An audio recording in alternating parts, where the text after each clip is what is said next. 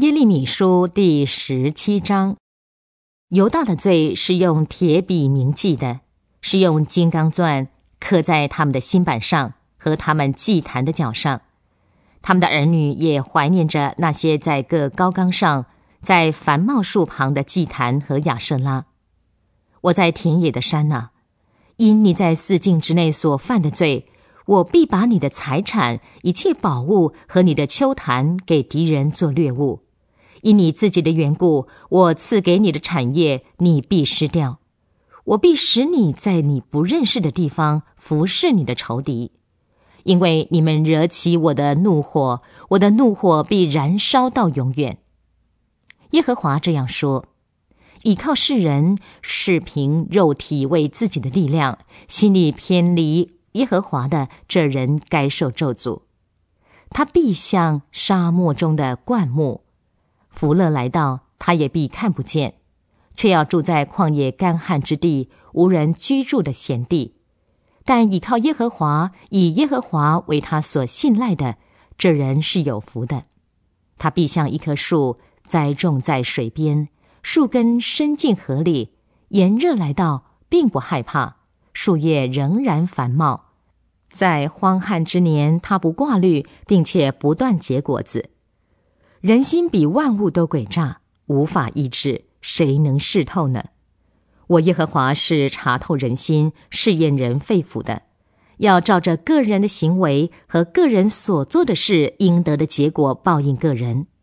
使用不公正的方法发财的，就像一只鹧鸪孵了不是自己所生的蛋，到了中年，那财富必离开他，最后他必成为一个愚昧人。我们的圣所是荣耀的宝座，从起初就矗立在高处。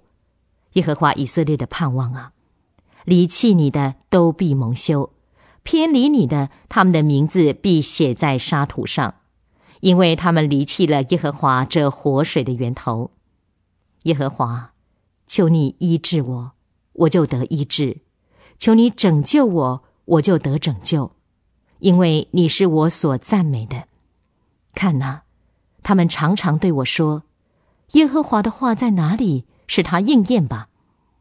至于我没有急忙离弃那跟从你做牧人的职分，也没有想望灾难的日子，这是你知道的。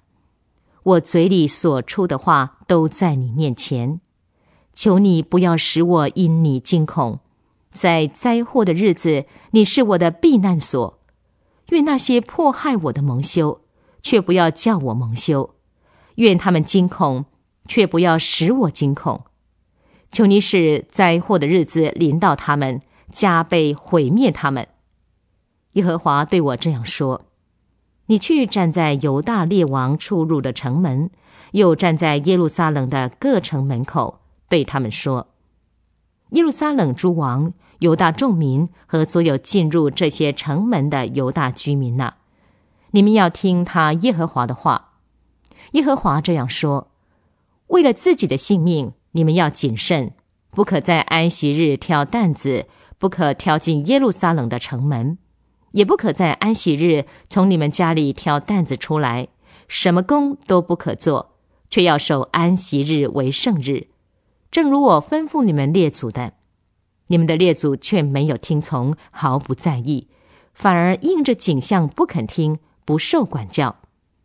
耶和华宣告说：但如果你们真心听从我，不在安息日挑担子进入这城的城门，并且守安息日为圣日，在那日不做任何工作，这样就必有做大卫王位的列王，并有众领袖随着进入这城的城门。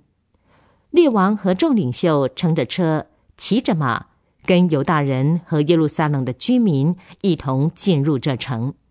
这城必永远有人居住，必有人从犹大的各城和耶路撒冷周围的各处，从便雅悯地、低地、山地和南地而来。他们带着燔祭、平安祭、素祭、乳香和感恩祭到耶和华的殿里去。但如果你们不听从我，不守安息日为圣日，仍在安息日挑担子进入耶路撒冷的城门，这样我就必在耶路撒冷的各城门点起火来，烧毁耶路撒冷的堡垒，没有人能够扑灭。